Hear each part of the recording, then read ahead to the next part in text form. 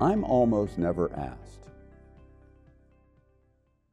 what kind of mistakes do people make in retirement? I think most people don't think about that much as they plan for retirement.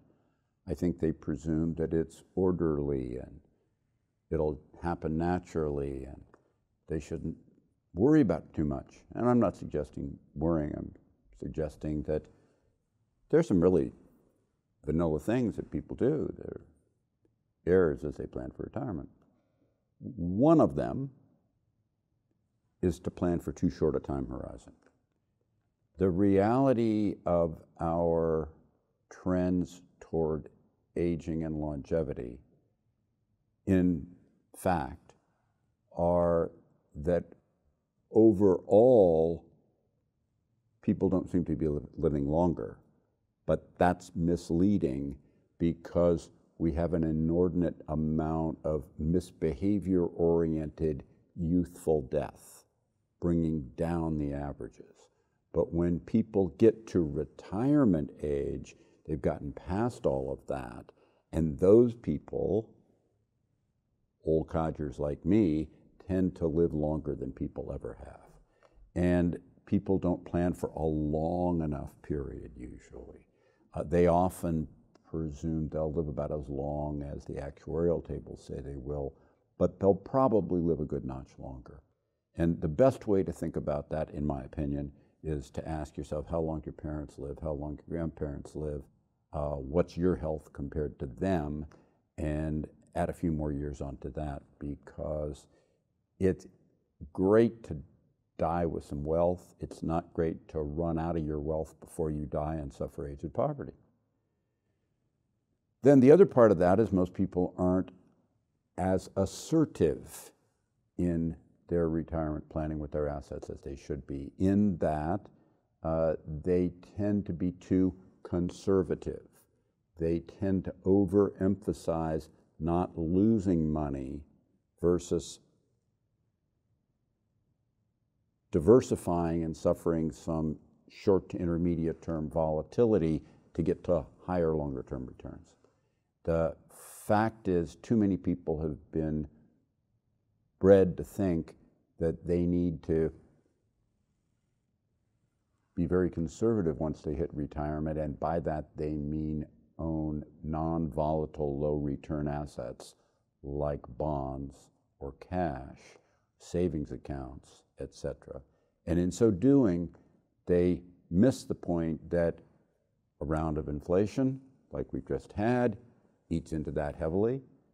Bond prices fall as long-term interest rates go up, and they tend to, again, fail to recognize the inflation impact over the very long horizon I mentioned earlier, that most people have longer than they think they have, and they need to aim more at higher returns, sufferings, and volatility. The third mistake is overly wanting to be comfortable. I've made this mistake in advertisements that my firm has run, where we've said, do you want a comfortable retirement? Comfort is a dual-edged sword. It's comfortable to have enough money. It's not so comfortable to suffer volatility, and yet volatility is necessary to get those higher returns I was mentioning just a moment ago.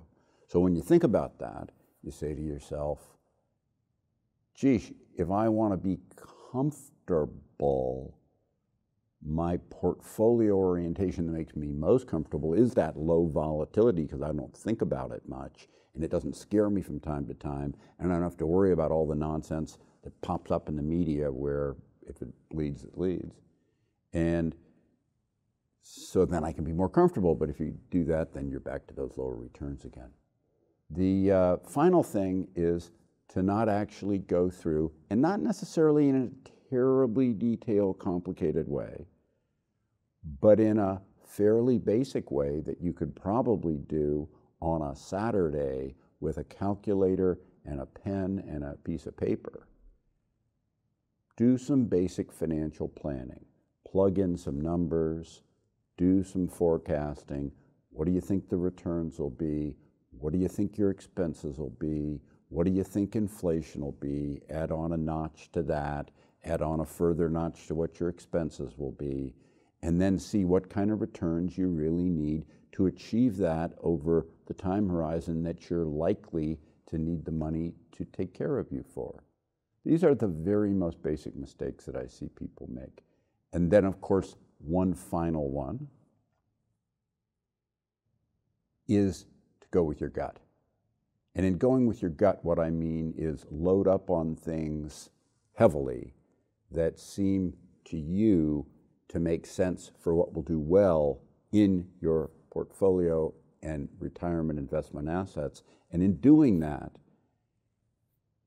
because people are wrong a lot, the very best in the realm of endeavor that I operate in aren't right more than about 70% of the time. In the long term, 70% of the time is really good and has really good returns if you can do that. But that means you're wrong 30% of the time, and that 30% might be when you load up on that thing you think is really good, blows up on you, and then you suffer real losses. So the argument there is you do need a fair amount of reasonable diversification, but reasonable diversification aimed at those returns that you need in the time frame that you really have without being too conservative and having your portfolio be comfortable for you, but instead having the amount of money that you can spend on an ongoing basis be comfortable for you.